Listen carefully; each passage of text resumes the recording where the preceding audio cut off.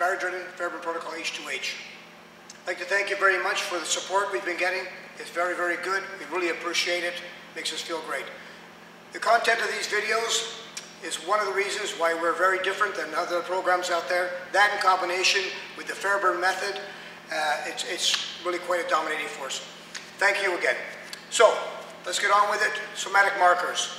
As of part one, we were talking about the difference of the different chain events. Chain events being, first of all, mental maps or muscle memory, if you prefer that terminology, how that was created.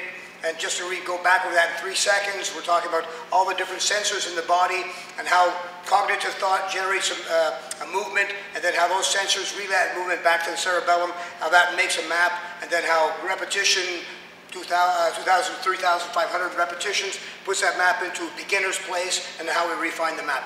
Well, that's exactly what we're getting to here. And so the next step in that link, of course, is somatic markers. Somatic markers is a thing that you hardly ever hear anyone talk about. The reason why is because it's really not of the martial art world. We talk about all lots of other things, but we don't get down into our body and we start understanding the mechanics and the physiology and how the brain works and the psychology and all that stuff and how it works. This comes into the world of combatives much more. It's not the traditional approach, that we believe things that were happening 2,000 years ago. It is a more concrete approach built in today's medicine, today's mentality, using systems that have been proven on the battlefield, and we bring those to you in methods of self-defense and combatives. So that's the advantage we have there.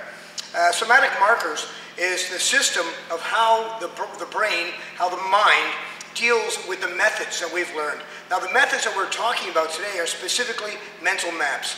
So we go into a methodology and we learn the techniques associated with it. It doesn't matter what it was. It could be anything from a martial art through to like more traditional martial art, all the way through to the heaviest combative system you can find, whichever you choose to believe that is.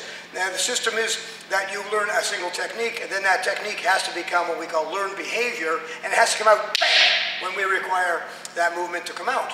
So that's very interesting. So that system is called somatic markers. We understand that the human brain is an extremely complicated mechanism, but extremely fast. It's capable of thought patterns that they've not yet able to be put into computers. Calculations and such that we perform in terms of analyzing a situation and creating a response that is applicable to that situation. So how do we do that? What goes into that? Well, basically, it's very simple. We're going to use a few analogies along the way to help us understand it, and that's going to simplify the system for it, because this is a complex issue that we're going to explain very, very basic here, so everybody understands it very clear. So, what happens? Well, we build those mental maps. Now, what happens to the mental maps? They go into the cerebellum. The cerebellum being the most primitive part. It's where our subconscious initiation of movement comes from. So, how does it pick those initiation of movements? Wonderful. So, that map that goes in there, let's call it a file. Now, in your cerebellum is basically just like a giant filing cabinet. So, in comes file A, file B, file C, as we learn these mental maps and create these mental maps into whatever level of expertise. Fine, but then in real life, a situation happens, and we need map B. How do we get it? How does the brain go back and pick out map B and bring it out? The problem is that we have thousands of maps in there, from everything on how to walk, to how to chew, to how to fight. So all those maps are in there, and it's got to go in there in a fraction of a second, a hair of a second, pick out B and bring it to speed. So how does it do that? So if we can use an analogy, imagine we take all those files, we put them into a big drawer, and we number them. Then we color them. Okay, so we have a whole group that are red.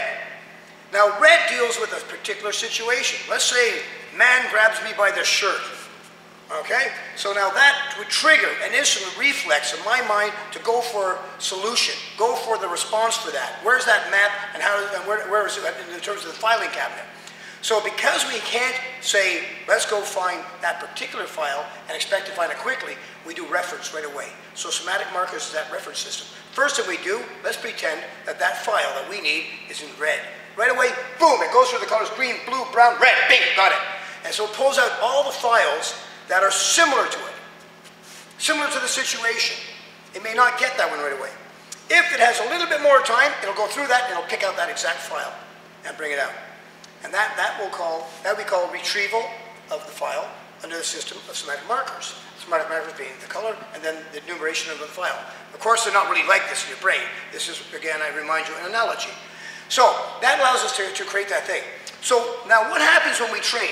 So we train, and let's pretend that my favorite movement is an edge of hand blow. So we edge of hand blow, and we edge of hand blow, and we edge of hand blow. And just for fun, to skip back to how we make a mental map, what I was just demonstrating would be a mental map of a short shot. I better do a greater shot in order to have that as a good mental map. So we're looking to pull that map out. When we pull it out, we can now, it will automatically fire. That's great. That's how we get our backhand in badminton. This is how we do all our things. This is how we fight. This is how the shots come out almost as if reflex. Now here's the kicker. This is the fun part. How do we optimize that system? How do we optimize the system so that when that situation happens and I go into file red and the file I want specifically is a particular one. It's going to be shot to the vagus nerve, edge of hand blow, short range with a deep follow through because I want the body to move after I hit the body and create that movement after the inertia has been broken, overridden, or forced if you prefer. So that movement we start to practice. The more recent the movement is practiced, and with the greater frequency, the higher repetitions it practices, the movement gets better, but it changes position automatically within the filing cabinet to a point where we can get a thing what they call mission-specific training. Mission-specific training is something that's going to happen. We're going to go out, we're going to do a particular thing, and we're going to take down a sentry, let's pretend. Now, the guy that's going to work with me is going to apply a choke. My job is going to be to take his knees out. So as soon as I take his knees out, he'll apply the choke and he's down on the ground and that's done. Or another situation from flaps, I'll take him from behind and my partner will administer an immediate shot to the solar plexus, robbing him of his ability to speak, yell, breathe, this sort of thing. So what we do for like a week before, we practice just that one shot over and over and over and over. So it's systematic bang, it's systematic bang, it's systematic bang, it's systematic bang, it's systematic bang. And it just becomes highly repetitive. When we're doing that type of repetition, when we're doing that type of repetition of movement in terms of how the filing cabinet absorbs it, it comes to the top of the file. It's the top file. And when the stuff happens, when we go down into real life, we do the movement under stress or under surprise, that's the movement that comes out because it's primed. It's moved right to the front of red. Remember we used that analogy? And it's the number, first file in the thing, in that cabinet. That's the one we're going after. It's prepped to go. Now, here's the funny thing. We're not doing mission-oriented training very often, especially if you're a civilian. So, why does this have a reference to you? Well, it's very specific, because every single guy you talk to, they have that go-to move. You know, that roundhouse kick that they like, that whatever movement it is, you know, chop, whatever, it doesn't matter what it is, it's a specific mental map. And that specific mental map, they like. They do it often, they do it well, and the body likes it. And that starts to place it into that filing cabinet at the front. So this is your go-to move. That's your go-to move. So why is systematic systems of this problems very important? Why is somatic markers very important? Because let's pretend my go-to move is that roundhouse kick. Well, if I do that roundhouse kick on ice in the winter, in dress shoes, I'm going down.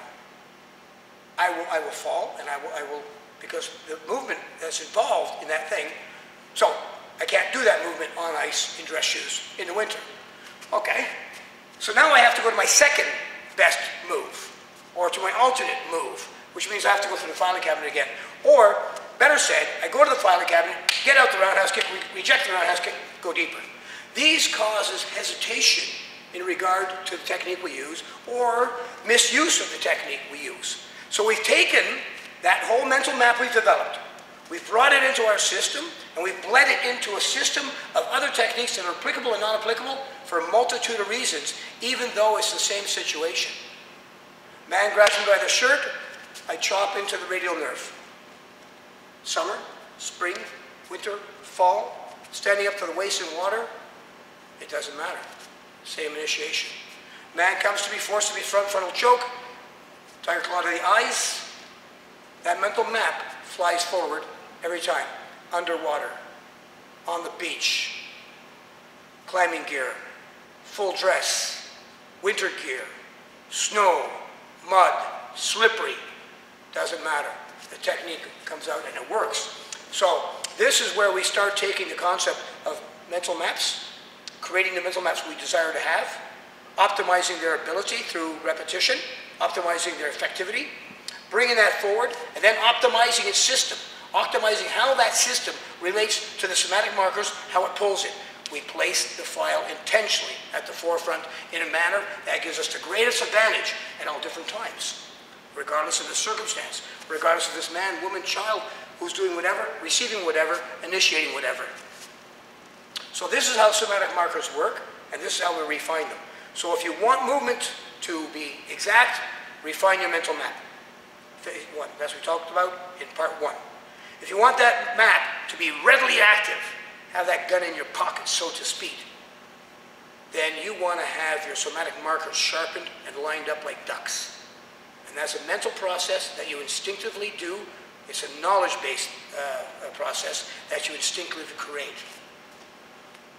That'll move you on to instant response with a specific response that is capable of doing what you need to do, given no different situation. Now, next time we'll talk about speed and accuracy trade-offs. That's pretty much the third component of this little three-component link. Because we create our map, we bring it to the forefront of our system, and then we start to execute it under stress and speed and duress. And that speed, generally speaking, causes a complication to the execution of that map, as will the duress. So, thank you very much again for your time. Thank you for your support. I love bringing this stuff to you. Fairbairn Protocol H2H. We're a little bit different. Thank you. Have a great day.